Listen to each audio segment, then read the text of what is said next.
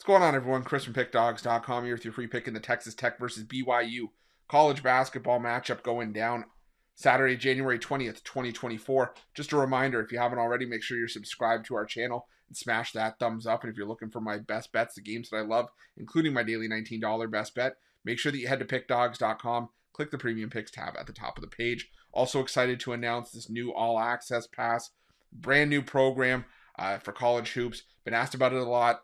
It's only for my bigger players, the guys and gals that are betting more than $500 per game on college hoops this season. You'll get top-rated plays as well as overnight plays and line moves, late-breaking information, as I like a lot of plays as the lines move throughout the day. But there are certain plays that just stand out to me the night before. You get notified of those.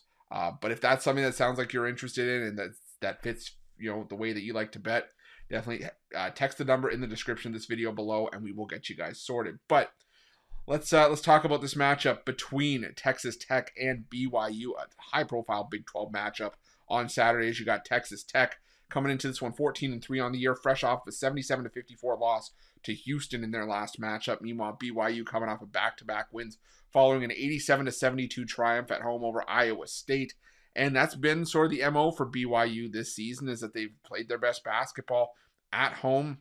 They do have the loss to Cincinnati in their Big 12 opener. But outside of that, like I said, they beat Iowa State by double digits. Wins over Wyoming, Bellarmine, Georgia State, Denver, Evansville, Fresno State, Morgan State, Southeastern Louisiana, Houston Christian, all by double digits. What's the common thread there? Well, outside of Iowa State, let's face it, teams that aren't very good. But at home, they also beat up on San Diego State. So give BYU credit for that victory. The issue that I have with BYU is that they've already lost on the road in conference play to Baylor. They got the win over UCF, but that's a UCF team that's not known for their scoring prowess. And even then, BYU only put up 63 points in that game.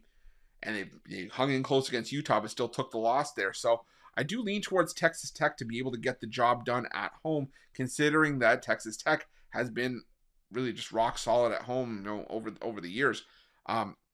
The thing for me, though, is that the reason why I'm not committing to Texas Tech fully as my pick for this game is because the three-point defense for Texas Tech has been the worst in the Big 12 in conference play so far this season. Texas Tech 12th in defensive efficiency as a whole, 13th in offensive rebounding percentage allowed, so they're giving up a ton of second chances. But like I said, the glaring thing is the three-point defense, because what does BYU like to do? They like to shoot threes. They like to try to control the three-point battle.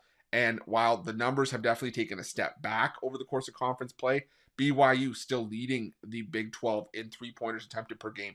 They're still hitting just under 34% of their three-pointers in conference play, putting them sixth, so sort of around middle of the pack.